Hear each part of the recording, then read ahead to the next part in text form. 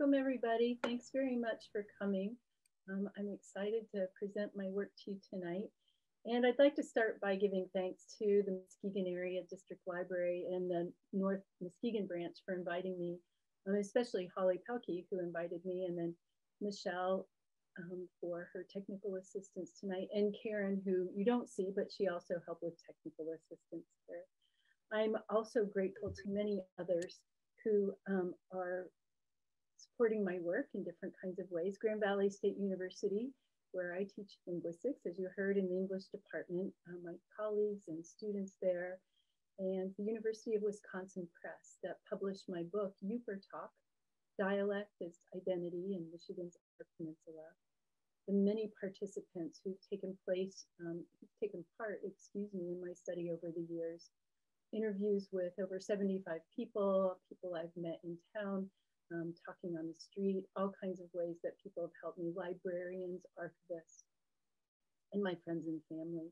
Of course, you. I wouldn't be here tonight without you. Well, maybe I would, but I wouldn't have people to talk to. So I really appreciate you coming this evening. My presentation will focus on the social and linguistic histories of English in the Upper Peninsula, but especially the northwestern part of the peninsula, and I'll talk about why that is.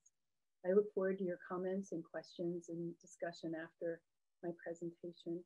I'm going to be kind of reading and talking at the same time and using two different devices, so it might get a little bit wonky, but hopefully that won't be the case. I do need to do one thing here, that way I won't see myself. All right. So as I mentioned, I focus my research on the northwestern part of the Upper Peninsula, from Marquette west through the Keweenaw Peninsula, which you see circled here on the map. I chose this area for two reasons. Not only because this is where I have the most contacts. My PhD's from Michigan Tech. I lived in Houghton, Hancock, and Calumet for 5 years. And because of that, I had local relationships, or I have local relationships, friendships with people and colleagues there who I could easily contact, and they could put me into contact with everyone they knew. And I used the snowball technique then to contact people to see if they would be part of my study, mostly, like I said, through interviews, but other ways as well. The other reason I've chosen this area is because this is where that ubiquitous, stereotypical Yooper voice comes from. Now, you might hear it in other parts of the UP, like Ironwood or Crystal Falls or Escanaba, Munising, Sault Ste. Marie, but not as distinct as the northwestern part of the Upper Peninsula. And that's partly because this area is so isolated from the other parts. The other reason is that more Finns settled here than any other place, actually outside of Finland in the whole world, but in the UP. And I'll talk a little bit why that is significant in the dialect. Excuse me. I'm particularly interested in how the idea of the dialect has emerged over time through social and historical events, such as immigration and language contact between English and languages that people speak and have spoken in the area, including the indigenous Ojibwe, economic factors like mining and agriculture, timber and tourism, and language attitudes that we have and that we reinforce through social media like memes and movies, TV shows, conversations and jokes with family and friends. This evening, I'll explain that the dialect, the sounds, the words, the grammatical structures are a result of social factors and historical events that continue to draw people to the region. And this is where I'm having some trouble turning my slide, sorry. Oh, all right. Sorry about this, a little snafu. To understand what makes a dialect, it's really important to know its history. And the history of English in the northwestern UP is relatively recent compared to other varieties of American English. It wasn't until the mid-19th century that English speakers regularly visited and then inhabited this area. The dialect's history, combined with the area's isolation, the people who've immigrated to the area, where they've settled, who they mixed and mingled with, the languages that they spoke, how those languages have come into contact with those other languages as well as English, are all factors that have helped maintain the dialect over time. There are 5 major factors that have helped the dialect develop into the variety that we recognize today. One is geography, and I had mentioned isolation. If you've ever been up to the Copper Harbor or any part of Keweenaw or even Marquette, it takes a good day's worth of driving to get there. Houghton is about 535 miles from Grand Haven, where I am, so it's a long trip. Historical events in the late 1800s and early 1900s, such as the French-Prussian War and World War I, pushed people out of Europe and toward other places like the UP. Language contact, like I mentioned, between speakers of English and other languages, including Italian, Polish, German, Canadian French, Finnish, Ojibwe, and Ojibwe is often also called Anishinaabemowan, many other languages, including Chinese. Economics, land, access to land, mining, agriculture, shipping, and tourism, and language attitudes, what we think of as good and bad English.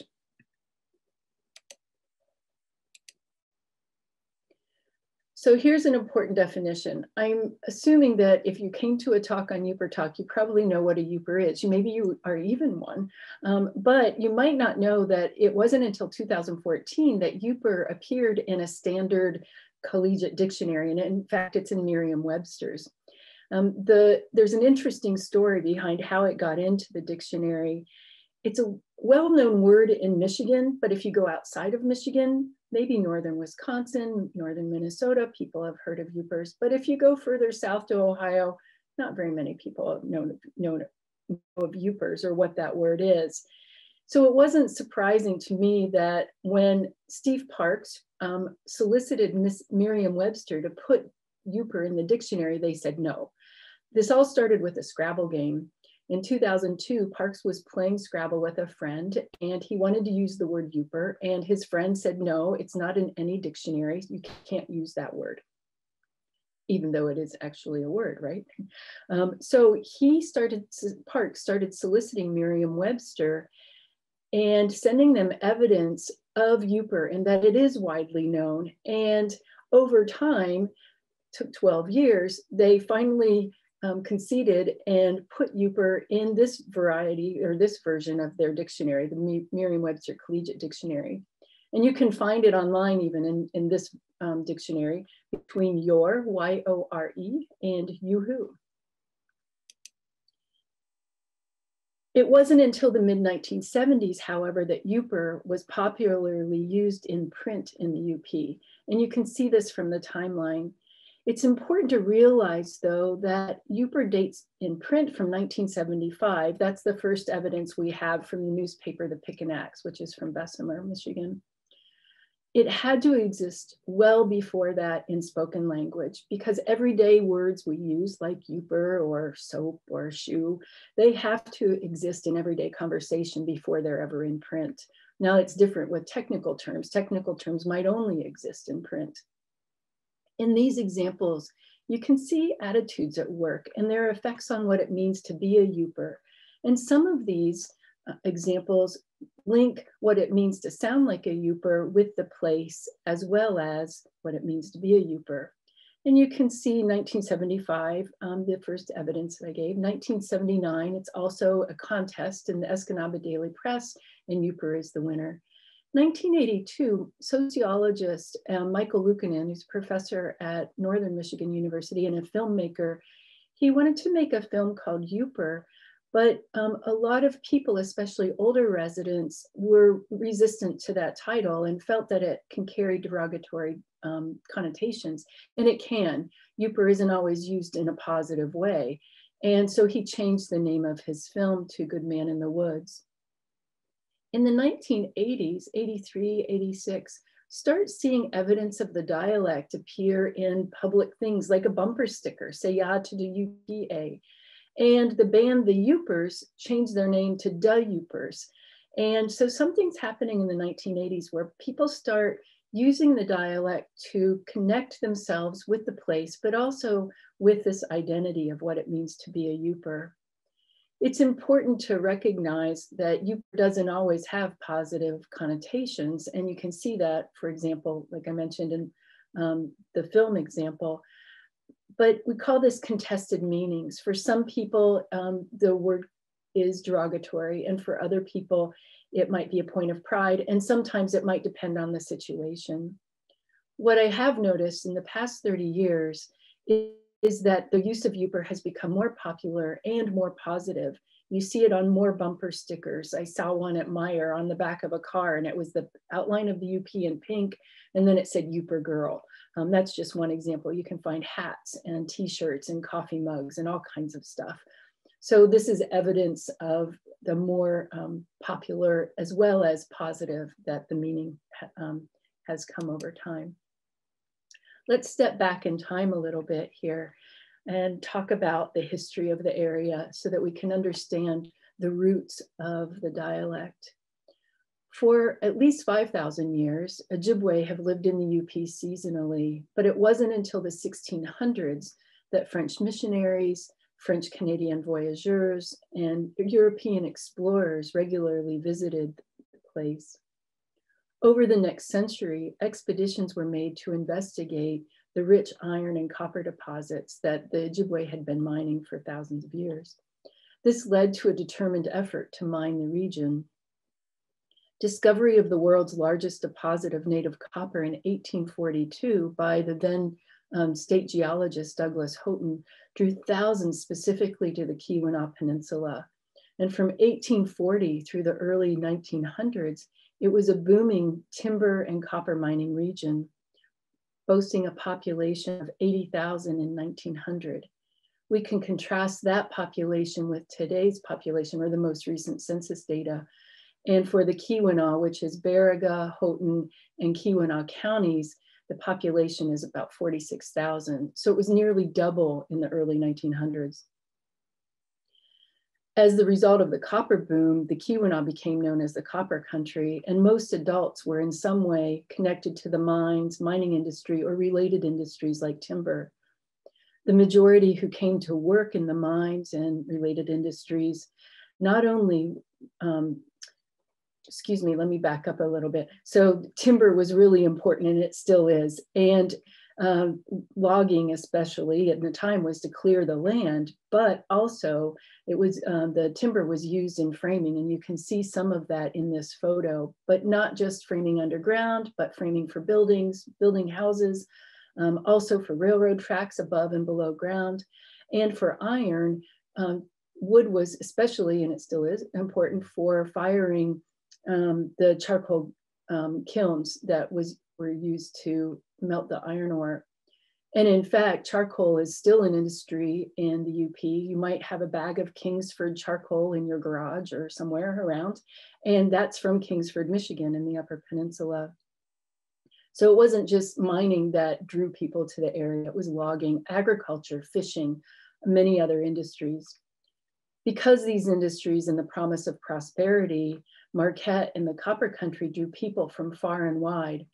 Finland, Sweden, Norway, Ireland, Cornwall, England, Italy, and in Italy, especially the Piedmont region, France, Germany, Canada, and the Austrian Empire, which today would consist of Croatia, Slovenia, and several other countries. In addition, people resettled from the Midwest and the East Coast, particularly Boston. And most of the people who settled from the Midwest and the East Coast didn't work underground, but worked above ground. They were mining managers and officers. And in fact, you can see evidence of this in place names. You see on this slide, the Quincy Mine. Quincy Mine is named after Quincy, Massachusetts, which is a city south of Boston. There's also a mining location, and the locations are housing communities in the in the Keweenaw that's called Boston location. So you can see evidence in place names if you look on a map or you know the area.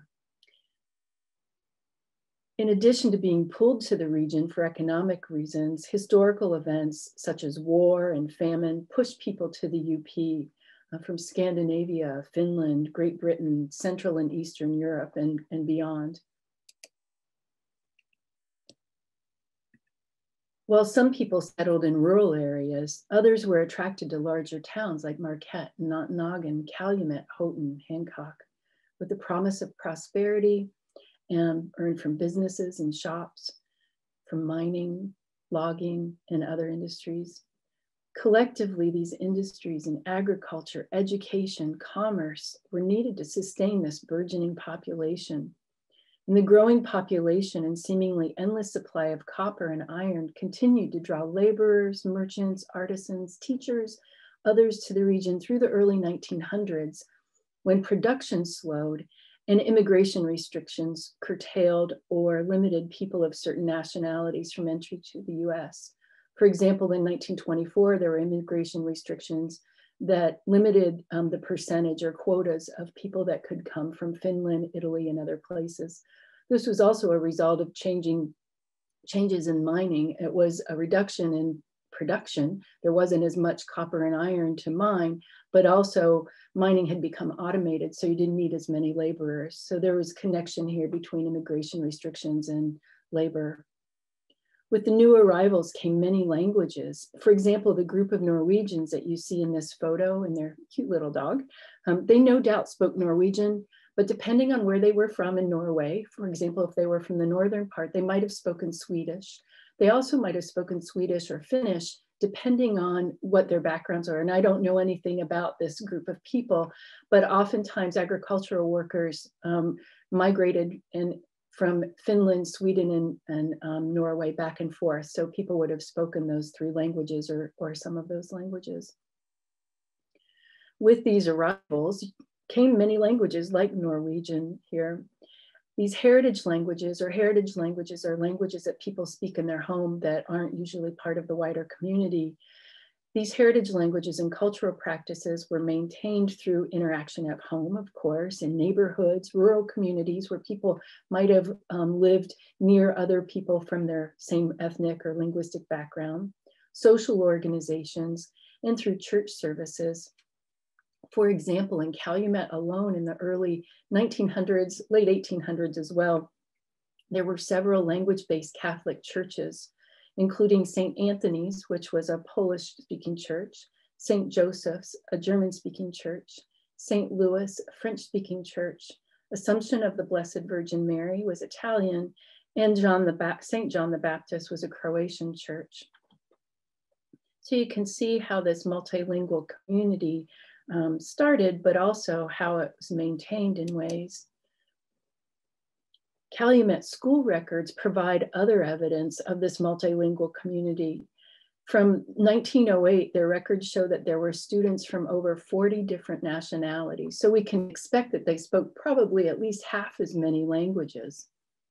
Evidence of this multilingual community also includes Houghton Hancock newspapers that were printed in 6 different languages in the early 1900s.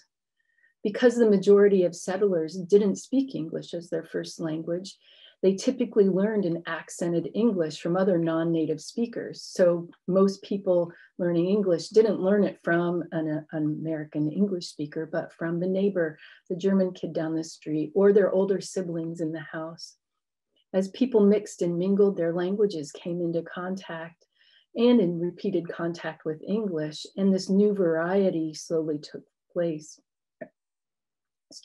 shape. And these languages affected the sounds, the words, the grammatical structures that collectively form what we recognize today as UP English or Yooper Talk. I had mentioned earlier that Finnish has had a lasting impression, and it's true. Out of all of the languages spoken in the area, Finnish has had a significant effect on English in the northwestern part of the Upper Peninsula. And this influence on Finnish on English is significant for several reasons that resulted in decades of contact between Finnish and English. Finnish were the largest group to immigrate, and they were the last group to immigrate, one of the last groups. And so because they were a large group of people and they were one of the last groups, they've had a lasting impression. But more significantly is that Finnish isn't related to English. So it was more difficult for Finns to learn English. unlike people who spoke German or Finnish, or excuse me, German or Italian or French, Swedish, Norwegian, Danish, all those languages are related to English. So it's easier for people to learn the English if they have similar grammatical structures, for example, or similar vocabulary. But Finnish has none of that, so it makes it more difficult. Another significant factor is that Finns tended to be literate, where other immigrants, working class laborers, were not literate typically, typically not even having very much schooling. And even Americans up through this time period didn't have a lot of schooling. My grandmother, in fact, graduated 8th grade, and that was the end of her degree or her schooling. My grandfather had a 4th grade education. So you can see how education wasn't like what we think of it today, and where people might have learned English. But Finns were literate and in Finnish, and that helped maintain the language longer than it might be if people were not literate, because people would read and they would write letters and they would send letters back and forth, or have letters even in the community or across the UP with different people. So there were, and newspapers, of course, too, were another factor, like I had mentioned. So literacy and English and Finnish not being related. But a third factor is that because of literacy, Finns tended to maintain their language in the home, the heritage language, for 4 and 5 generations. And this is really rare. Even today, by the 3rd generation, a heritage language is dead in a family. Typically, the 1st generation, the people who immigrate will definitely speak that heritage language and some English, or maybe a lot of English, depending on who they are and their experience. The 2nd generation might be bilingual, but by the 3rd generation, that family is monolingual, or those kids are monolingual English speakers. But because of literacy, Finns maintain their language 4 and 5 generations. And because of that, it had longer contact with English. Today, there aren't very many, if any, native Finnish speakers in the UP. There are people who speak it as a 2nd language. And in fact, Finlandia University teaches it as a foreign language, but it's not used regularly in the home like you might find in other places with, for example, Spanish, that's used a lot in the US. So this long contact between Finnish and English really shaped the sounds, some of the vocabulary, and even some of the grammatical structures of English, which today characterize what you might hear, see, or read with the dialect. Excuse me. Next, we'll see how some of this contact with Finnish, but other languages as well, has affected some of the sounds or phonology of the dialect. And when we talk about phonology, it's the sound system, how sounds work together. And we'll see how these sounds have changed over time in ways as well. So I'm trying to pull up my notes here. And these are just some phonological features. And I have pulled these out because I'm going to show you a very short 12-minute clip of 2 men speaking from Keweenaw County. They are in Kearsarge. Kearsarge is about halfway between Hancock and Calumet. No, it's not. Sorry, it's about halfway between Calumet and Copper Harbor. I'm sorry. And this was a clip from TV6 in December 13th. They're going to be talking about the snow. And they're also going to be using words that have some of these characteristic features. It's important to realize that not everybody uses these same sound features. Not everybody uses them all the time. And a lot of the use of them would probably will depend, not just probably, on social class. It will depend on levels of education, which is often related to social class, occupation, people's backgrounds. So when you hear these, you'll hear der for there, for example, and dis for this.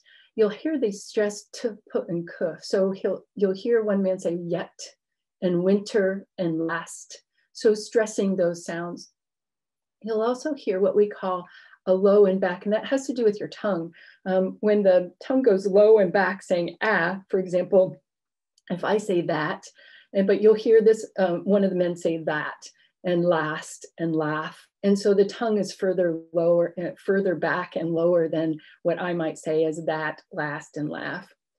The tongue will raise when you hear ow and I. So you'll hear him say down and highest, where I would say down and highest. You'll also hear the first man start off by saying, the snow I like to play in, and just pay attention to that. And then I'll come back to it in a little bit for something else. I'll play this a couple times because it's really short, and hopefully you can hear it.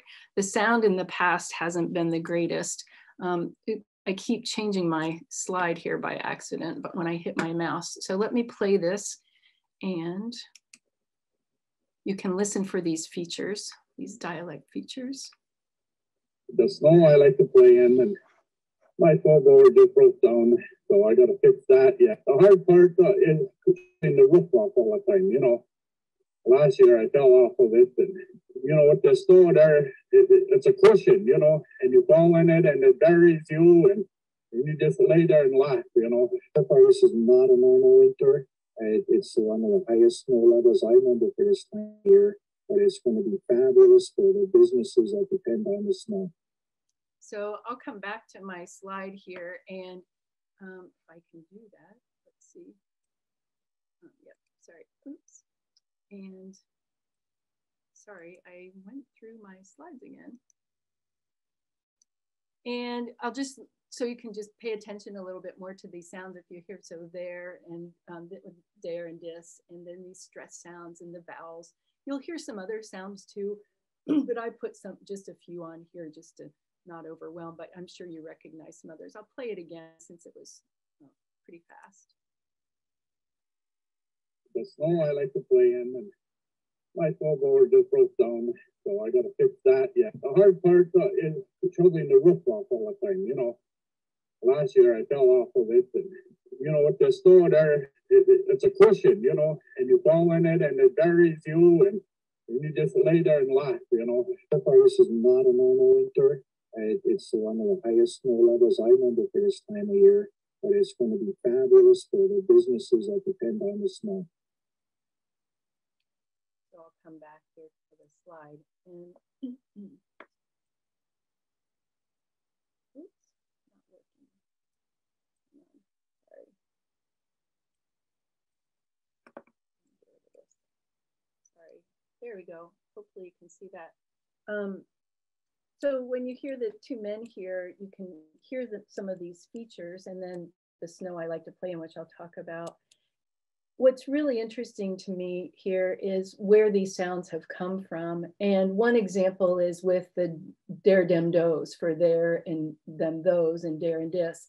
English is one of the few languages that has TH sounds, what we call the voiced, it's vibration in your throat when you say there, and the th, or the voiceless, like in thigh. And when speakers of other languages speak English, then they'll substitute a sound that's closest in the mouth and related to their language. So that's why we have der, dem, dos, or der, dis, and der and dis here.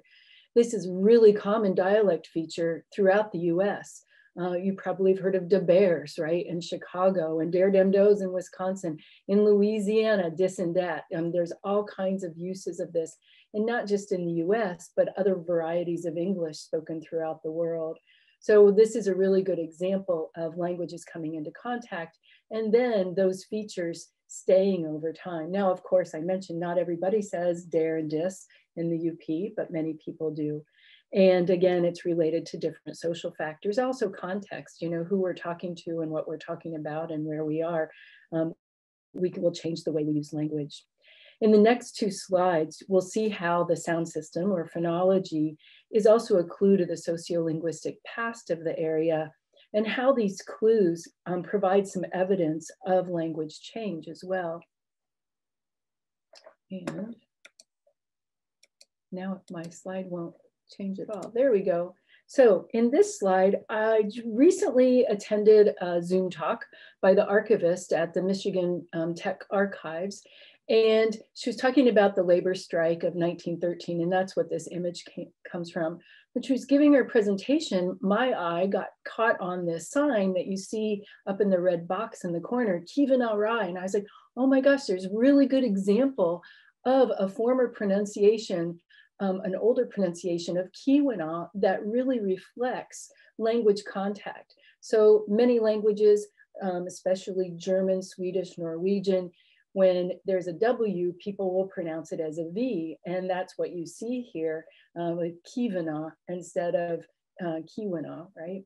And it's also interesting to me is that it's spelled this way. And this is called an I dialect, what the spelling represents a pronunciation. It's also, like I said, evidence of language contact and language change, because not very many people now will say Kivana. When I was collecting data in the early 2000s and interviews, older people, older speakers and participants did, but I haven't heard it very much like that anymore. Now, keep in mind, this is 1913, which is only 60 years after English speakers regularly visited and then settled the area.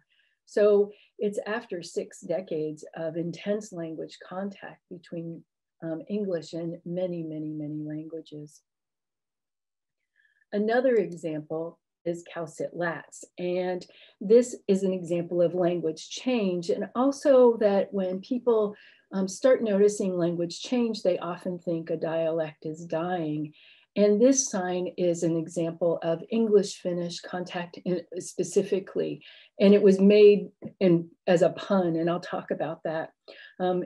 So the two signs, the one in the foreground here is a handmade sign by Wilbur Salmi, who lived down this road, Cowsit Lats. And the sign in the background is obviously the official street name sign. It's on Quincy Hill. You can see the road here. This is US 41 going up from Hancock toward Calumet. And in the background, you can see the mining scaffolding. And the Quincy mine, was in full operation from 1846 to 1945. And many of the miners and their families lived in mining company-owned housing in these locations, like I mentioned, small communities around the mine. And many families had a cow. And in this community, there were cows, and there was a communal pasture that was supplied by the mining company. And the pasture was called the flats. So flats is another name for pasture land. In the 1980s, Wilbur Salmi, who lived in this location, like I mentioned, down this road, in fact, he made this street sign, and he made it as a joke. He placed the sign here at the intersection, and the street wasn't officially named this. It wasn't named that until 2001. And he put his own street sign here, and he approached the Quincy Township Board with the request that the road be officially named Cowsit Lats. At the time, most rural roads didn't have names. They were known by a geographical location or a family name or the location name. And however, in 2001, so almost 20 years later, the emergency telephone number system 911 came into being, and streets had to have names so that emergency vehicles could easily find the streets. And the township officially named the street Cowsit Lats in 2001, and they placed this sign here. Now his sign is sadly no longer there. The last time I was up there 2 years ago, the rebar was still there, but his sign was gone. I took this photo in 2002. Now Salmi created this pun based on the history of the name of the pasture, as well as his understanding, he was a Finnish heritage speaker, of the linguistic features that affect the dialect when people are speaking English as a second language. Now, this first word, Cowsit, is based on his understanding and knowledge that the Finnish alphabet doesn't have the letter C. It has a letter K instead, where we use a C and a K interchangeably depending on the word. And he also was using an S here instead of an SH sound. Finnish doesn't have the SH sound like we have. And remember, cows visited this flats, right? These flats. So you can probably guess that Cowsit here is Cowshit if you were speaking American English or English. Now you're probably wondering about the flats part.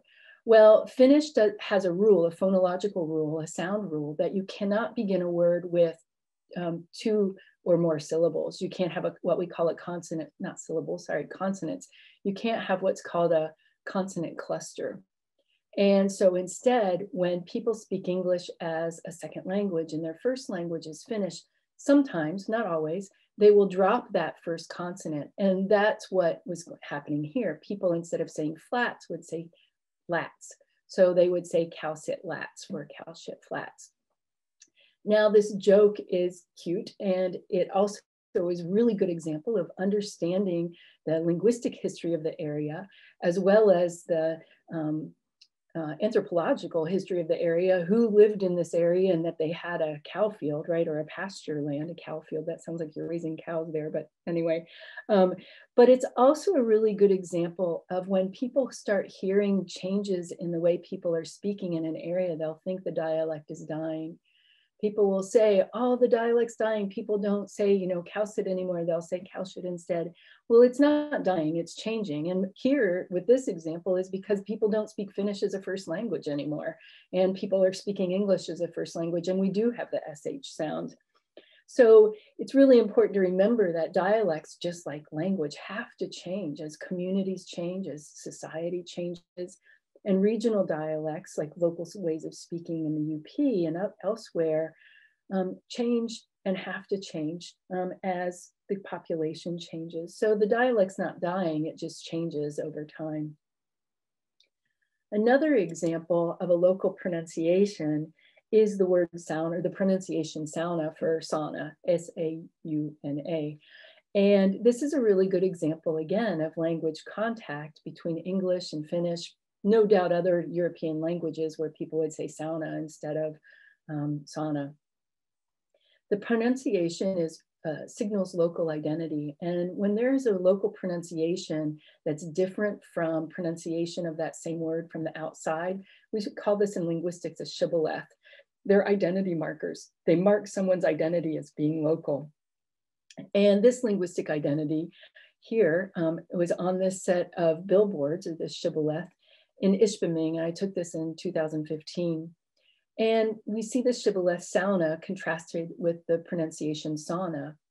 And what's more interesting to me is how this insurance company really was smart in using the shibboleth to contrast these two pronunciations, but also to signal that they're local, that because they're local, you can trust them.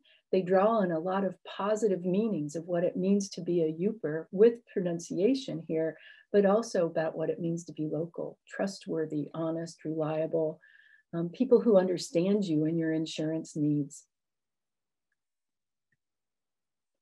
Another example of a shibboleth is the pronunciation of pasty. And pasty here, this is a magnet, it's blown up obviously, that I bought at a tourist shop. And it's not pastry, it's not pasties, it's pasty, Yooper food of the gods. And this magnet emphasizes local ways of speaking, as well as local ways of knowing how to pronounce pasty. And this magnet's presumably targeted toward outsiders on how to pronounce, or really not how not to pronounce, these mispronunciations of pasty. And the reason why people will say pasties or pastry, it's a more common word for many people than pasty if they're not familiar with pasties. And today what we hear as local or sounding Yooper hasn't always been associated with the UP in different kinds of ways. And in fact, there's evidence that these different features like duh for the were more associated with being working class and an immigrant, but over time it's changed and these sounds have become localized. And I won't get into that now, but if you have questions about it, I can answer that later. What I would like to talk about is some of the vocabulary and or what in linguistics we call the lexicon, and how everyday language use from place names to food items shows again the history of the area, the linguistic history, and the history of the people who've settled there. Now this list is just some words, some of the more common ones, and if you're familiar with Yooper Talk or the UP, you probably can add to this list. And what you can see here are languages that have come into contact with English and have given us these words. We call them borrowings in English or in linguistics, but we don't borrow them. We really just steal them. We never give them back. For example, you can see Canadian French speakers gave us chook and Qatar and make wood. And Cornish English gave us bush and bloody, and perhaps a, as in beautiful day, which I'll talk about a little bit later. Irish English gave us the plural use, and from Ojibwe, many place names, and as well as direct translations of place names. For example, Laughing Whitefish River is a direct translation from Ojibwe. Food names down in the bottom, you can see come from German, Finnish, Slovenian, Croatian. And you can see also other words as well.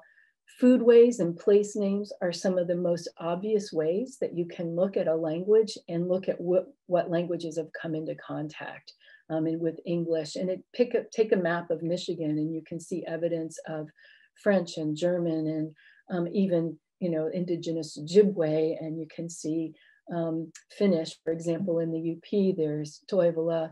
There's lots of different examples of place names. There, pick any map of an English-speaking country like England, and you can see place names too, and how those reflect the history.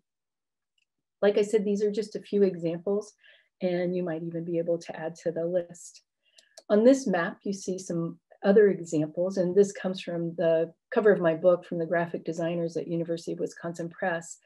And what's interesting to me when I look at this map and think about the vocabulary of what I know of the dialect is that some of these linguistic features are recognizable. You'll see them on magnets like pasty. You'll see Yooper, right? You'll see a, and in fact, when people ask me what I do or my research and I say I study the UP, people will often say, you betcha.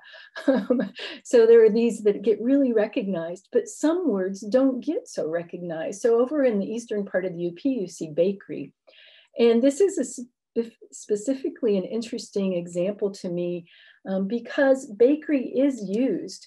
Here's an example from the Covington Music Festival. And it says, all bakery fresh from Lowry's pasty shop. And bakery here is the baked goods themselves. You see the use of bakery like this, meaning the baked goods themselves and other places where Germans settled. It's a direct translation from German. In Milwaukee, you can buy bakery. In parts of Minnesota. In Michigan, we tend not to use bakery like this that much, except in the UP. And maybe some other places too, but especially in the UP. But again, it's really interesting to me how other dialect features get recognized and get put on hats and t-shirts and magnets and all kinds of stuff that you can buy. Yet bakery is one that flies under the linguistic radar or recognition radar. I've never seen a hat that says, give me some bakery, or a t-shirt. And I think maybe that would be a good hat or t-shirt because I sure do like bakery. Another example of a word that I find interesting is that people think pank, many people think pank who are familiar with this word in the UP is only a UP word, but it's not. We have evidence from the Dictionary of American Regional English and the lexicographers or dictionary makers and researchers who put this together, that pank is chiefly found in northern Michigan, and that's the UP, but also in Pennsylvania and upstate New York. What these three areas have in common is they are all mining areas: Scranton, Pennsylvania, and upstate New York, and I can't remember the town right now, sorry for that. But what you see here in the descriptions is pank means to pat down or make compact. Often people use it to talk about snow, but I've heard people talk about panking laundry in a basket to pat it down, put more in there, or panking berries in a bucket when we're picking berries. And we're not quite sure where it comes from. That's why it says perhaps at the top. If you see a dictionary that says perhaps, it means that we're not quite sure where it comes from. It might be a blend of pack and spank, but Norwegians and Danes have the word banka, and Swedish has banka as well. And all of these mean to knock, tap, or beat, very much like pank. And we know this word pank was used in the mines, and we know that Norwegians, Danes, and Swedes were miners. So we think the word came in with them. There's also evidence that it was used in the mines because people outside of mining towns in the UP typically don't know the word pank, but people in mining towns do. So interesting, a word like bakery flies under the radar, but pank, people take it as their own, even though it's used in other places. I'd like to talk a little bit about some of the grammatical structures, and I'll just mention a few. And these first two examples are, again, evidence of Finnish-English contact. And the third example is an example of language contact from Cornish English and Anishinaabe or Ojibwe and Canadian English, or Canadian French, excuse me. I'll talk about this first, the illative phrase. Illative phrase is a phrase, a prepositional phrase that shows movement to or toward a place. So for example, let's go to the mall, or I went to the post office. In parts of the UP, you'll hear people say, let's go mall, or I went post office. And there's a general absence of prepositions that show movement to or toward a place, like in or at or to, as well as articles a, and the. And this is a direct language transfer from Finnish. Finnish doesn't have prepositions. Instead, it uses postpositions or suffixes on the ends of nouns to do the same kind of grammatical information that prepositions show, relationship, and that they show in English, so relationship. I went to the mall, or let's go to the mall. Finnish doesn't have articles, a, and the. So over time, even though people aren't speaking Finnish anymore, this influence of Finnish has stayed where these features aren't always used. And you'll hear things, I had an email, someone sent me an email, I went casino last night, and I went post office, or let's go mall. But again, not everybody will use this, and not everybody will use this feature all the time. And again, it depends on education, level of education and occupation and socioeconomic class. A lot of factors would affect when people would use this, the setting, who they're talking to.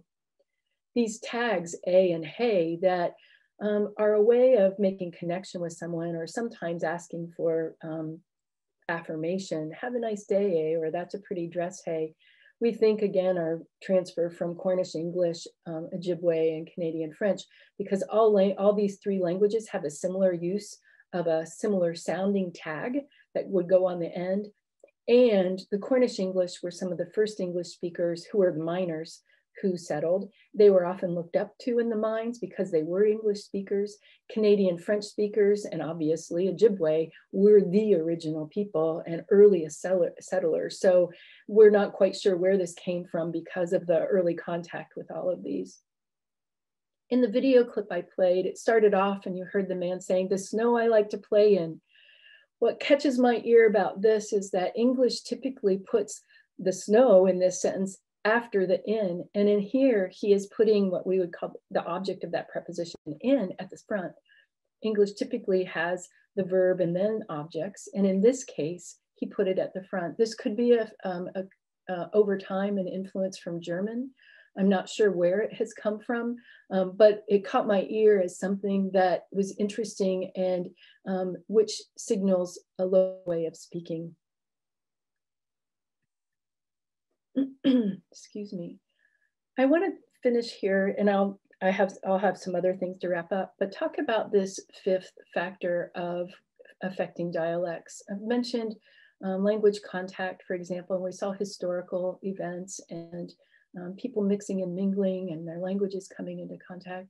But our language attitudes also affect how a dialect gets used, who uses it, and it also can affect how long a dialect is spoken over time, with shaming people into not using it. And I'll show you an example here. I'll read this and then talk about it. This is an example from, and it's an excerpt from a university student essay. And the essay demonstrates how language attitudes can and do have lasting effects on individuals, and thereby the dialect itself. This student wrote, 3 summers ago while attending classes, I was sitting in class listening to the professor read over the syllabus.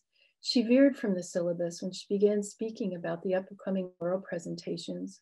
At this point, she polled the class to find out how many Yoopers were in attendance. I looked around and no one raised a hand, including myself. So you know there are other local students sitting in the class that she knows. I did this for 3 reasons. 1, I was a freshman. 2, the class terrified me. And 3, I was not going to be studied all term as if I were a dying species. She continued with a comment about Yoopers who attend the university by stating, when they're giving presentations, I always feel so sorry for them. The class chuckled, agreeing that Yoopers sound funny, and showed sympathy. About 10 minutes later, I left the class and almost left the university. This is a really good example of linguistic prejudice and the related attitudes that do have real and lasting effects, especially for people who are labeled with speaking bad English or sounding funny, whether it's a social variety like African American English or a regional variety like Yooper Talk. For this student, the effects were significant. They dropped the class and they almost dropped out of school.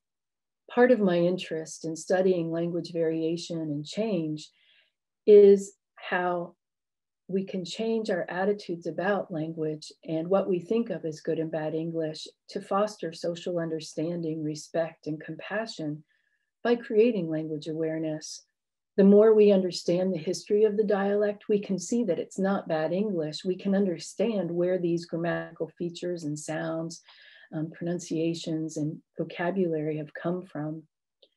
This understanding can lead us to know that dialects that are seen as bad English or improper are actually rule governed, resulting from language contact and language transfer, rules of one language to another, like you saw with the use of the prepositional phrases and illative phrase, I went casino, for example. Unfortunately, the prejudice that's often attached to dialects and accents isn't grounded in linguistic fact, but instead on prejudice or attitudes about the groups of people who speak those varieties. Linguistic prejudice is a mirror of social prejudice. Go anywhere in the world, and if you want to find out what groups are stigmatized, find out what dialects or accents are stigmatized, and vice versa. If you want to find out what people think sounds funny or is bad language in that area, ask them what groups or find out what groups are stigmatized. It goes hand in hand. They reinforce each other. So linguistic prejudice reinforces social prejudice in this way. And I think it's really important for us to know that all of us, you and me, our high school English teachers, we all have a dialect. We have to. No one is dialect free. It's our badge of identity in ways, our attitudes and values that we attach to ways of speaking and thereby to certain groups of speakers make us think that some of us are dialect free and others might speak with a quaint accent at least, and otherwise with bad English. All dialects, all varieties of English and the other languages are grammatical and rule governed. And that's why in linguistics, we tend to call them varieties rather than dialects. And accents we use specifically when people are speaking English as a second language, the sounds that get transferred or the sounds of a dialect are the accent, just the sounds, not everything that makes up the dialect, like the vocabulary and grammatical structures. As we've seen in the previous examples, history and interaction resulting from language contact are these key ingredients that have shaped the variety of American English that we recognize as Yooper Talk. And here in this example, we can see how attitudes toward dialects and perceptions about dialect speakers are also significant factors in shaping dialects and their use. While there are negative stereotypes associated with what it means to sound like a Yooper and what it means to be a Yooper, at the same time, there's great pride in being a Yooper and sounding like a Yooper. When I found out my husband's grandfather had been a lighthouse keeper in the UP, I loved my husband just a little bit more. So there's some pride there and positive aspect of being a Yooper. In the UP, there comes a fierce pride of being local as well as a do-it-yourself, get by with what you have independence that's grounded in a history of hard labor, an isolated place that has a climate that can be really difficult to thrive in sometimes. This magnet you see here reflects the connotations between identity, place, and language with proud, tough, independent, and by mapping Yooper right onto the UP. Reflected in the magnet is the most compelling reason for maintaining dialect differences. Our identity, our language is one of the few and obvious ways that we mark who we are, where we're from, who our families are, where we've been, where we've grown up. And this not only includes our region, but our social class, our genders, ages, races, ethnicities, religious affiliations, all the different kinds of ways that we define and identify ourselves. And for this reason, our badge of identity, language is our badge of identity, dialects, including Yooper Talk, are here to stay. Now they'll change, and we've seen evidence of that. but we don't know how they'll change. And in some places throughout the US, research has found that dialects get stronger, not the whole dialect, but certain features. As people move in and they want to show their local, they'll pick up on specific features or certain features and start using them, and that will strengthen that feature over time. As a linguistic landscape shrinks through our online and geographic interconnectedness, local ways of speaking remain our badge of identity, and thus dialects are here to stay. So to conclude, how do dialects like Yooper Talk emerge? Over time and through interaction, through us, as we shape history, as we share our attitudes about dialects in social media and conversations with friends and coworkers and family, as we interact with others and our dialects and languages come into contact. As with any dialect, the sounds and the words and the grammatical structures combine in unique ways to create UP English. By knowing the history of the variety, we come to understand how people, place, and language are tightly bound together. My hope is that by understanding the history of Yooper Talk, you come to understand not only how and why the dialect has developed, but also that each of us have a role in affecting language change, as well as affecting language attitudes and perceptions of people who speak differently than you do or I do. I also hope that this understanding leads you to an appreciation of the UP, if you don't already have one, of Yoopers and language variation and change in general. Thank you. I will stop sharing my screen now so I can see you and you can see each other. And if you have questions, I'd be really happy to take questions, or comments, or discussion.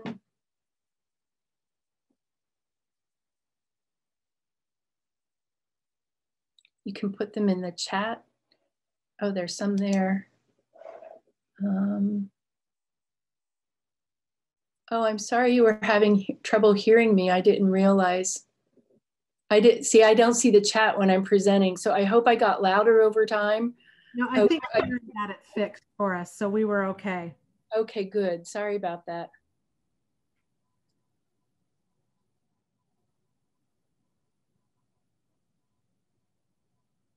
Yeah, this was fascinating to hear how some of the dialect came along. My husband had a college roommate who would always say, the only way he said it was go bank. He didn't use that for anything else. So we always thought that was really funny, but now I wonder if it's something his parents said. Yeah, where was he from? Do you know? Jackson, Michigan. Oh. But I don't know where his parents were from, you know, where they came from. Yeah, interesting that it was isolated to that one item. Yeah, we never heard him say it for anything else, just the go bank.